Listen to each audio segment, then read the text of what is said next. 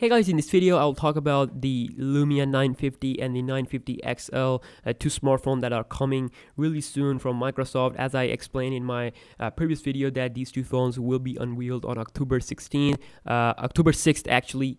So yeah, Microsoft will going to hold the event, and you'll see both of these two devices launch and all that. So Microsoft is really working hard on the Windows 10 mobile software, and they are going to release both of these two phones with the Threshold 1 Windows 10 mobile software.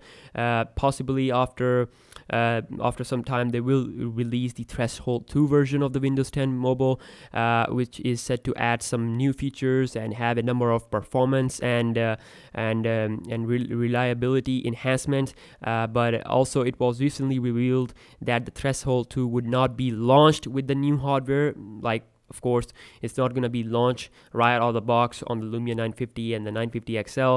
However, it's going to have Threshold 1, but it will have some improvement in that until we'll finally see the Threshold 2 rolled out publicly for this phone. I mean, definitely, I'm really waiting eagerly for both of these two phones, because it's been about quite a time has been passed since I last used any Windows device. The last device that I actually used was the Lumia 620. So definitely I'm expecting this phone to come really soon, and yeah, stay tuned for daily tech videos, and I'll see you guys in the next one. Peace out.